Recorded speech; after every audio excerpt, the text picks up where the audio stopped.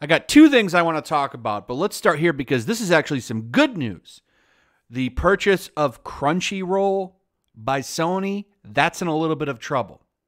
Turns out the U.S. Justice Department is watching, and they think that, hey, this could give Sony kind of a monopoly on anime, which is true.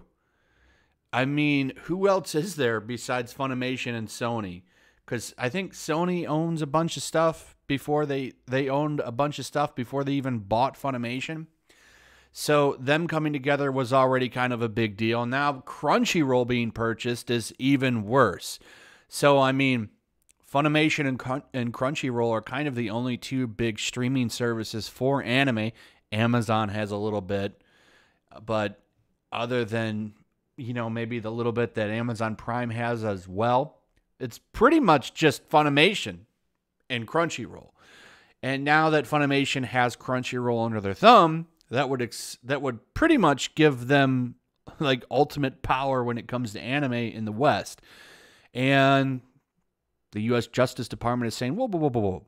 Let's hold up here a second. We're going to go ahead and sit down and take a look at this. So hopefully they'll block that deal. I don't want Sony to get unlimited power when it comes to this because they just don't have a good track record when it comes to anime to me. When you look at what they're doing with PlayStation and how they're censoring anime-style characters and games. I mean, just look at Galgun and stuff like that. They apparently just don't like anime-style games. They don't like it when it's a little bit more, you know, when the waifus are a little bit more sexy. So the worry here is that the influence that they would gain for, you know, anime fans is they would take that influence over to Japan eventually and say, okay, well, if you want to show these properties over in the West, you need to make a little bit of an alteration. You need to flatten that chest out a little bit, cover those legs up, stuff like that. So it's a little bit of a worry because, well, I mean, when you look at the money that's being made in Japan right now, almost half, or if not over half now, I think it's pretty close, of the money that comes in for the manga and anime market in Japan, most of it is from outside of Japan. So a lot of the money that's brought in to these properties comes from outside of the country.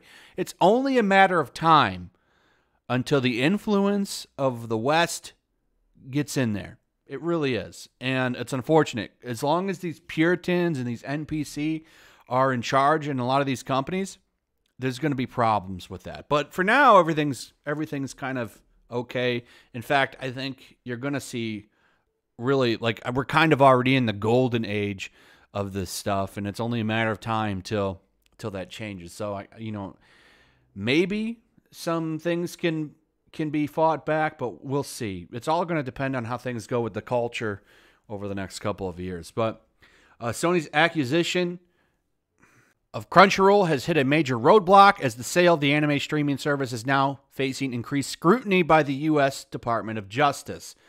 AT&T's sale of Crunchyroll to the Sony-owned Funimation Global Group LLC was first confirmed last December, with both companies announcing at the time that the anime streaming service had been sold for a total of $1.175 billion.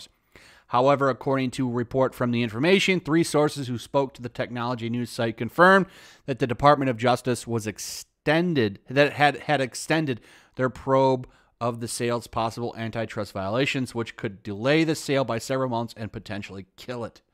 As noted by the sources, the probe seeks to determine if the deal would give Sony dominance in the anime streaming market. The Department of Justice fears are well-founded, as since 2015, Sony has bought up several international distributor streamers, including these right here. So, yeah, this is a problem, and I'm hoping that they'll block it. Sony has also allegedly asked that the Department of Justice consider anime to be in the same category as other adult animation series. This would allow the company to classify Disney Plus or Hulu, who would host adult series such as The Simpsons or Family Guy, as competitors. If their request is granted, Sony could argue that since these other services host adult-aimed animation, their purchase of Crunchyroll would not represent a monopoly within the industry. We'll see if they can pull that off. Disney has a lot more leeway because of their size. We'll see, though. And when I say by their size, I mean money and you know, the things they represent. Sony or Disney owns a lot of shit. I don't want to get into that, but with that comes tremendous influence and power. This is what helped them get that Fox deal done, which was a shame. That, I mean, they pretty much represent all of media almost nowadays. But anyway, I'm hoping that this gets blocked and delayed so long that they end up killing the deal, and AT&T Warner is so in debt and so desperate for money that they might end up selling it to somebody else, which would be fantastic. I would love to see that. Is anybody else interested in it, though? I guess that's the real question. I think it's kind of stupid that they're selling it, if you want my honest opinion. It's a market that's only going to grow and become more popular. So it's like, it's to me, it's kind of short-sighted to do this. If anything, if I were AT&T Warner, I would take all of the Crunchyroll stuff and just roll it into HBO Max and try to build like a nice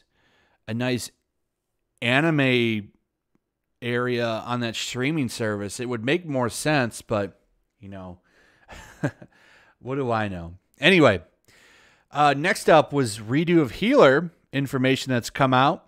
Anyone that follows my Saturday live streams knows all about this show because we talk about it every Saturday. If you're interested, you should catch up on it. It's quite the spicy show. I don't want to get into...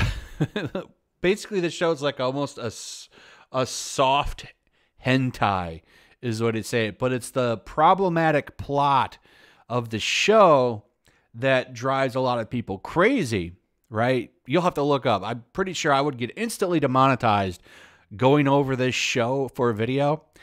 So just look up redo of Healer if you want the details. But basically, I could say if you're looking for something that I could compare this to, it would be 50 Shades of Grey turned up to 20. I think would be a good example. And by that, I mean like content-wise, they're not really the same, but I'm just trying to give you the best example I could. You remember how crazy people went over that first episode of Goblin Slayer? Like, this show is 10 times, 20, 30, 40 times worse than that. And it's every episode. Like, wisely, people have, like, laid off of, like, jumping on it. I think the Puritans have kind of learned, like, hey, maybe we shouldn't jump on this show or we'll make it even more popular. But the highlight here is that women are more into the show than men. Women love redo of Healer, which I think is amazing and hilarious at the same time. We're for sure going to talk about this on Saturday, but it's like, you know, they say, well, we can't have these kind of shows because you got to think of the women. The women don't like this. It's terrible to women the way it treats women. And then the women love the show. Women like it a little rough, I think, sometimes. Anyway, that's pretty much it. Let me know what you guys think. Also, if you would, please like, subscribe, share the video. Make sure you're still subscribed. Hit that notification bell, and I'll see you guys on the next one. Peace. Also, if you want to help support the channel, check out my Teespring store. There's a link in the description. You can find some merchandise in there that you might want to check out. Also, take a moment. Make sure you're still subscribed to the channel. There's something going on right now, and they've been unsubscribing people. So just take a second and double check on that, and subscribe if you're new.